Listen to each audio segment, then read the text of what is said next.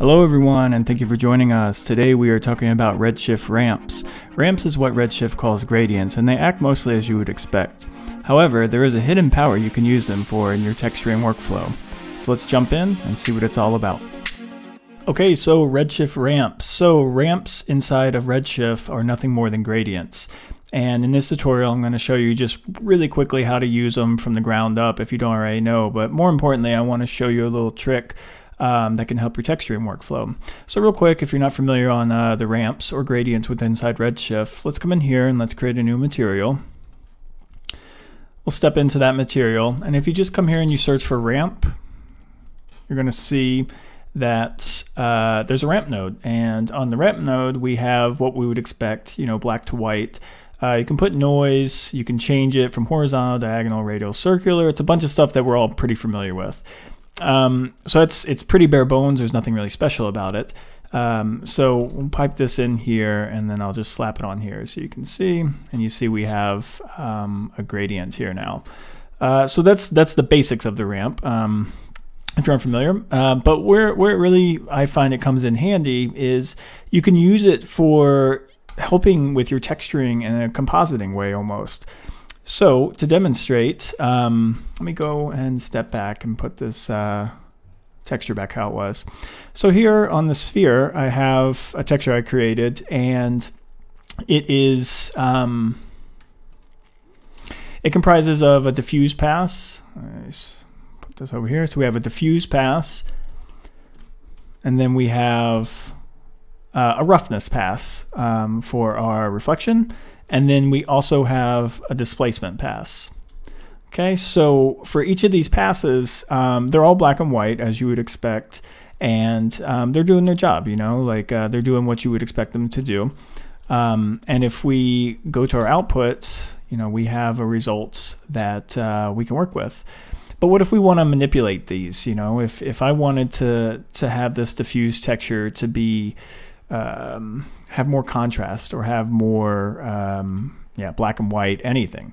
Most of us would probably come to a color correct node. So you come in here and you would put it in your input like that, and then you do this, and then you can come in here and let's just say I want more contrast. I can then do that. I can take the levels down. I can desaturate it, bring up the gamma. You get the idea.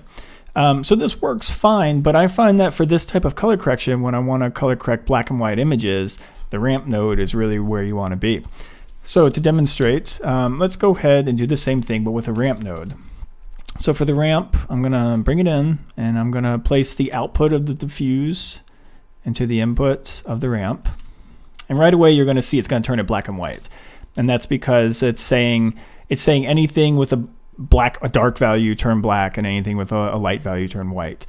So it actually goes in the output rather than the input. So it's saying, anything that's dark go to black, and anything that's light go to white.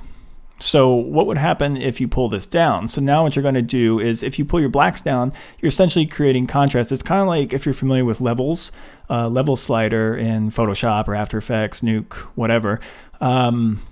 It's kind of the same thing where you're pulling your contrast, you're pulling your highs and your lows and your gamma in the middle, and you're actually creating contrast through this. So where this is nice is that you can get a lot of like fine-tuned control of how you'd want that you just really can't get with the color correct node in here. I mean, I think if they had color correct nodes with traditional like histograms and stuff, I think maybe you could get there. But to me, this is almost like a histogram. It's like, it just makes sense to me, and I can really come in here and I can say, okay, I want to dial this in. I want this to be a little bit more gray, and then maybe I want to pull it here, and I can find these different areas. You know, I can find different areas where I need to do my color correction in. So if I want to really dial in where I want to be, I can do that. So if we come here now and we look at this, it's going to be, oops, the same because I did that. I need to plug this into the diffuse.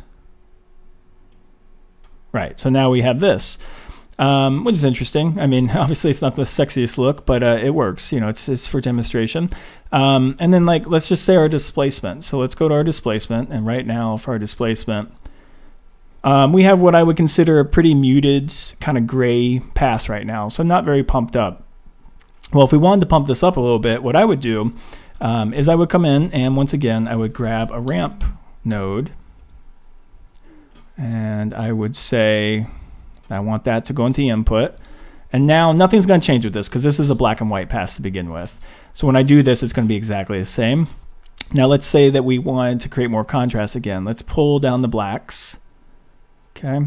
And then let's pull up the whites. Okay.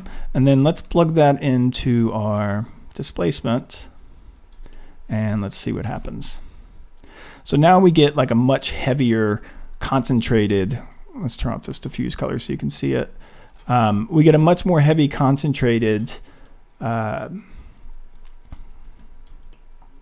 displacement than we had before. So if we come here and I come in and I put this, you'll see it's kind of taken back and it looks fine, it looks good, but maybe you want it to be more intense in certain areas. So that's exactly what we did. And in particular, you know, I could come in here and I could make this kind of like gray and I can kind of tone it down where I need it to be toned down. And then I can pull this, I guess it would be this way, like this. So now this, just this one area that right here should be sticking out a lot more than previously. So if we come here and we look at our output now, it's kind of hard to tell, but they are actually sticking up more. It's just that with this gray material, it's a little difficult. Let's see if we can maybe pull. Okay, so let's get rid of this and let's pull. Yeah, exactly. So now I'm just getting rid of all the stuff in between, right? So it should just be these areas now that are actually sticking out.